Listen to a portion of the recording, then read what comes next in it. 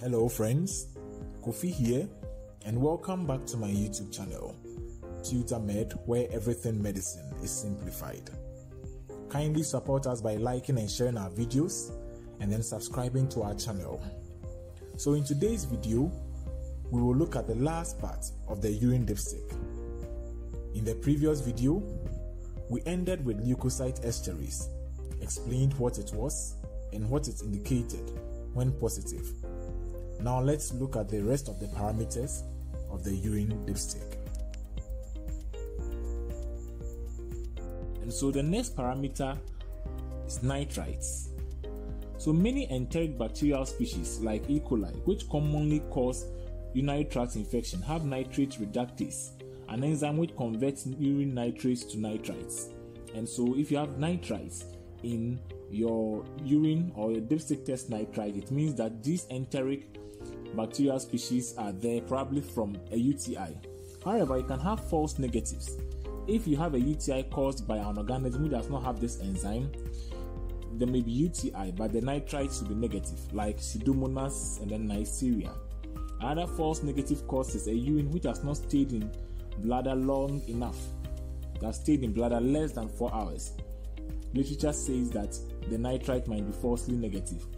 Then we have a urine pH less than 6, and then low urinary excretion of nitrates. If there is no nitrates in the urine, even if there is E. coli, it can't convert the nitrate to nitrites. And so together with the leukocyte esterase, the nitrites indicate the presence of a UTI. But as mentioned earlier, if you have a UTI caused by Pseudomonas, leukocyte esterase may be positive because there are white cells, but the nitrite might be negative because the Pseudomonas does not have the nitrate reductase. Now we turn our minds to proteins or albumin. If a patient has proteinuria, it could be because there is albumin in the urine or a non-albumin like beta-2 microglobulin or immunoglobulin light chains. Now the standard urine dipstick is sensitive comparatively to albumin than the other proteins, and so this means that a negative dipstick does not mean that there is no protein in urine. It could be as a result of the other non-albumin proteins. We will look at how to approach a patient with proteinuria in another video, but generally, proteinuria can be glomerular proteinuria, which is as a result of glomerular damage. Could be as a result of tubular proteinuria, which is as a result of tubular dysfunction, leading to the tubule's inability to reabsorb small proteins. It could be due to overflow proteinuria, and this is normally due to spillage. The blood is made up of, or the blood at that point contains a lot of proteins, and so those proteins spilled into the renal system. Example is someone who has rhabdomyolysis and has a lot of myoglobin in the blood, and so myoglobin spills into the renal system and you have myoglobinuria. So that myoglobinuria is an overflow proteinuria.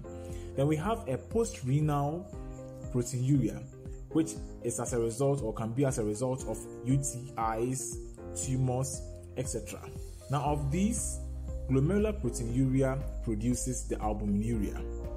The last produce non-albumin proteinuria. And so how then do we identify the non-albumin proteinuria? We use a test called sulfosalicylic acid test, abbreviated as SSA. We will not look at that into details now because we are still focusing on urine dipstick. But the point here is that if a dipstick reports proteinuria, a positive proteinuria, then the protein likely is albumin. And so while granting the fact that the standard dipstick is relatively sensitive to albumin, it is important to note that it only picks albuminuria if it is at least 20 milligrams per dl in urine. What this means is that any value less than that would produce negative proteinuria, whereas there is actually albumin in the urine. So looking at the glomerular causes, we have nephrotic or nephritic syndrome, can give you a positive protein on the dipstick. We you have DM or diabetic nephropathy, and then some causes of chronic kidney disease. The albumin may be falsely positive if a urine has a high pH, if the urine is very concentrated, and sometimes if there's a prior use of a radio-opaque contrast material in some investigation of a sort. And then sometimes a very dilute urine can give you a false negative result. And so now urine pH is the next parameter we will look at. The kidneys are one of the organs which maintain a normal acid-base balance in the body aside the lungs.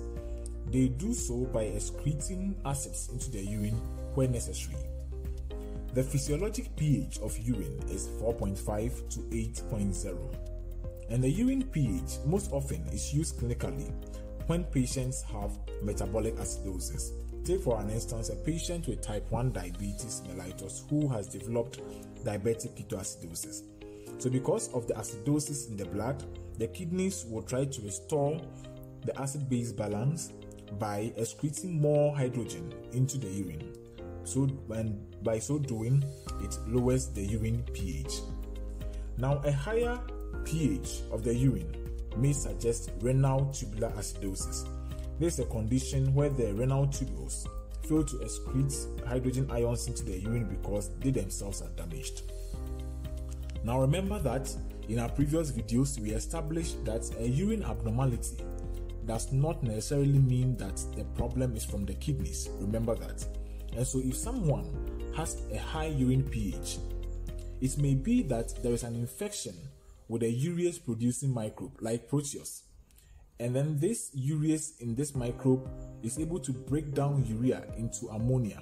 And since ammonia is basic, it's able to raise the pH of the urine, although the urine acidification from the kidneys was normal. And so a high pH does not necessarily mean that the kidney didn't do its job. It could be that there was an infection in the urinary tract, I wanted to say. Next, bilirubin. Now, to cut the story of bilirubin metabolism short, it is produced predominantly from hemoglobin, first as unconjugated bilirubin, and then sent to the liver where it becomes conjugated bilirubin. Then it is excreted into the biliary system, then into the GI lumen, and there gut bacteria breaks the conjugated bilirubin down into some products, some of which are passed out with the feces and some of which are absorbed. And so bilirubin can exist as unconjugated or conjugated. The unconjugated form is not water soluble, and as such it has to be bound to plasma proteins to be carried along in plasma. And remember that once a substance is bound to protein, it cannot be freely filtered by the glomerulus. Conjugated bilirubin is water soluble, and so it doesn't need any plasma protein to carry it about or around, and so it can be filtered, freely filtered into the urine. And so presence of bilirubin in urine is bilirubinuria, and understandably this is the conjugated form.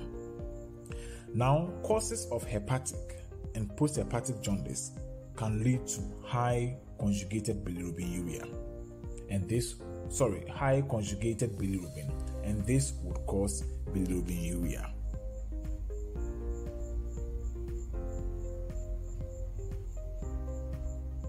Then urobilinogen. Now remember we said that the conjugated bilirubin is broken down into some products. Urobilinogen is one of them, and it's actually one of the products which is reabsorbed. And so urobilinogen is a colorless byproduct of bilirubin metabolism by gut bacteria. Like stated, it is absorbed into blood and a fraction is excreted by the kidneys into the urine. And so usually we should see some urobilinogen in urine. Urobilinogen in urine is often interpreted alongside with urinebilirubin to make sense clinically. So as an illustration, let's look at obstructive jaundice. Obstructive jaundice can be caused by a variety of conditions like impacted gallstones, pancreatic head carcinomas, etc. Now, in this condition, remember from the cycle of bilirubin metabolism, we said that unconjugated bilirubin comes to the liver to be conjugated, and then they are finally excreted through the biliary system. And so if you have an obstructive jaundice or a post-hepatic jaundice, something blocking the biliary system, what would happen is that the liver has produced its conjugated bilirubin, and so we are expecting that the conjugated bilirubin is excreted, but it gets built up because of the obstruction, and so the conjugated bilirubin now finds itself in the serum or in the blood, and so here you would expect that the patient would have a positive bilirubinuria. Then, concerning urobilinogen, urobilinogen will be absent because there is no bilirubin to get into the gut to be broken down by the gut bacteria into urobilinogen, and so urobilinogen will be absent. Now, standard urine dipsticks cannot distinguish between a normal and an absent urobilinogen. So when a standard dipstick gives you a normal urobilinogen, it could be that it's absent. But the point here is that in obstructive jaundice patients, you would have a positive bilirubinuria and then an absent urobilinogen.